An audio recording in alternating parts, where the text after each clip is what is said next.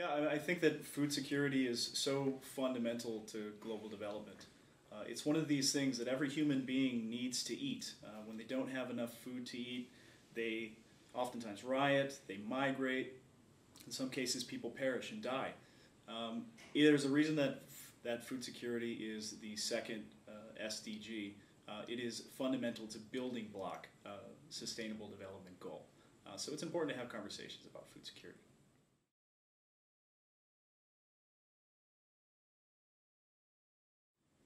I think, these are the conversations that we have in the real world, the conversations that they're having around the simulation table. I think that the problem-solving element of it is very important. Students have to deal with trade-offs, most importantly, I think. We can't fund everything, so we have to be very strategic about the interventions that we ultimately choose.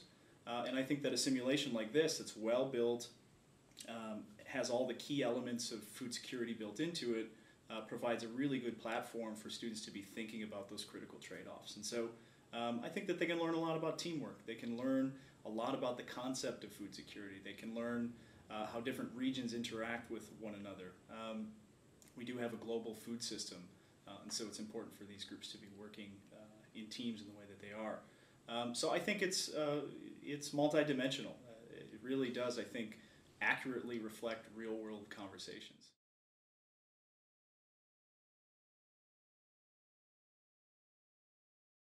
I think really enlightening, actually.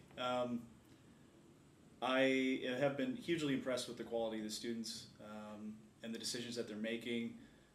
The teamwork has been phenomenal, and how quickly they've picked up the tool itself. The simulation and the model that we're working with is very sophisticated. There are a lot of indicators to be monitored across a variety of regions at a country level.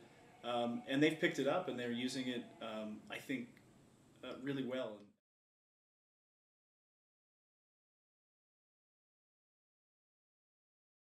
Well, this is it. This is the generation that is going to solve global hunger. I think for the first time ever, we have the opportunity to eradicate hunger from the face of the world in this next generation. We have the tools, we have the technologies, we even have the resources. What is lacking is excitement and political will around eradicating hunger. So that's really what I think these students can bring back to their universities and to eventually to the places that they work.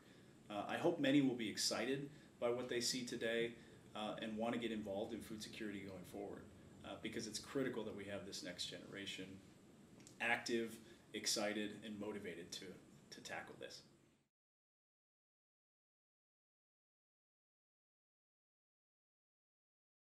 I think so. This is another thing that this simulation does very well, is it demonstrates that we can achieve food security and the second Sustainable Development Goal by 2030. It makes it feel realistic because the simulation is data-driven and shows them that it can happen. We've had incredible success, I think, with the Millennium Development Goals. 72 out of the 100-some countries that we're monitoring were successful in having hunger in that period. And so we think that it is a very reasonable objective and a goal to try to eliminate hunger by 2030.